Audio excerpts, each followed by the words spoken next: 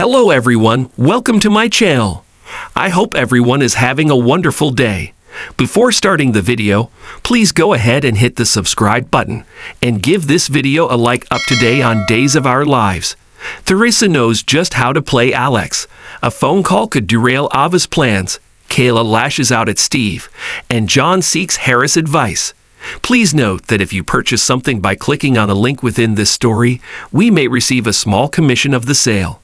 At the pub, Steve reports to John that he's done several deep dive searches, but he can't find Clyde. He grumbles about Ava double-crossing them, which led to Clyde escaping. John wonders if Ava knows more than she's letting on. As Ava prepares breakfast at the apartment, she tells Harris how free she feels. Her life belongs to her again. That's a great way to start the day, he remarks, but she can think of a better way. She kisses him. Later, as they eat, Harris gets a message about the bistro's audit. The books are clean, and there's nothing linking Ava to illegal activity. Ava is relieved, but still worries her involvement with the drugs will come out. Harris is confident she's in the clear. Clyde has no power over her now. She's free to live her life and plan her future. Constantine finds a wistful Maggie gazing at Victor's portrait. She's trying to reconcile her late husband's many sides. He notes they all have their pasts, but what is important is that they are here in the present. She calls him remarkable. "I am inspired by the woman who stands before me," he responds. At Titan, Alex praises Teresa for her performance in a meeting. She's happy to be back in the office instead of working remotely. Joining them, Brady tells Teresa about catching Tate and Holly together. Alex warily observes as they worry about the teens' toxic relationship. Teresa thanks Brady for the way he's handled it and hugs him.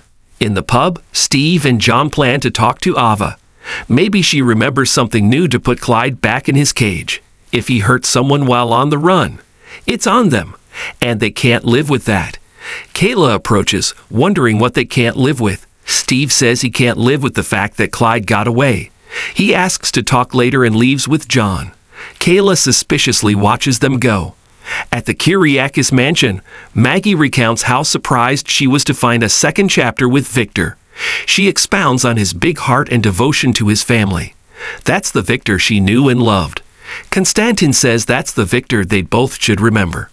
Entering the living room, Julie screams, "This place is turning into a madhouse." She composes herself and says she loves the children, but when is spring break over? After Constantine leaves, the women sit for tea. Maggie tells Julie about Victor's role in Katharina's death and about Holly's drug use. Julie assures Maggie she and Doug are there for her, but then realizes she's not all that alone. She has Constantine. Maggie confirms he's become a good friend. As Teresa prepares to go to a meeting, Alex tells her he'll make them dinner at home. A confused Brady asks if he missed something. Alex explains she moved back in. After Teresa leaves, Brady and Alex cordially discuss the situation. Brady then warns Alex not to screw with her. At her kitchen table, Ava muses on what she'd like to do now. She recalls a long-ago interest in fashion, but cooking is her passion. Whatever she decides, Harris will be there cheering her on. John and Steve come by to ask if Ava remembered anything useful about Clyde. Ava hasn't. Harris asks them to share what they find so as not to take things into their own hands. "Wouldn't dream of it," John deadpans. Ava steps away to change, and Steve leaves. John hangs back to ask Harris for Goldman's personnel file. He also brings up what Megan did to him. Does Harris worry it could happen all over again? Harris does, but working on himself with the doctors saved him. He reminds himself every day that he had no free will and wasn't responsible for his actions. He urges John to put the blame on the people who try to control him and forgive himself. In the square, Teresa bristles as she runs into Constantine. He wants an update on Alex. She guardedly reports she moved back in with him, but it's platonic for now. She assumes that's not moving fast enough for him. On the contrary, Constantine says, "Nothing attracts men like Alex more than forbidden fruit." Teresa is way ahead of him. Mocking his accent, she says she will create a slow burn until Alex is consumed by the flames of passion. She strolls away. Steve comes to Kayla's office at the hospital with flowers. "What did you do?" she skeptically asks. Steve tells her about Clyde's prison break. "How could you do something so stupid?" she shouts. Steve defensively reminds her he thought Tripp was going to die. Kayla angrily retorts that there's no excuse for him getting sucked back into Ava's dark vortex. It always causes them to suffer, and Steve should know that better than anyone. She storms out. At Titan, Alex accuses Brady of being interested in Theresa as more than just the mother of his child. Brady denies it. He just worries about her being around Kristen since Alex is dating her.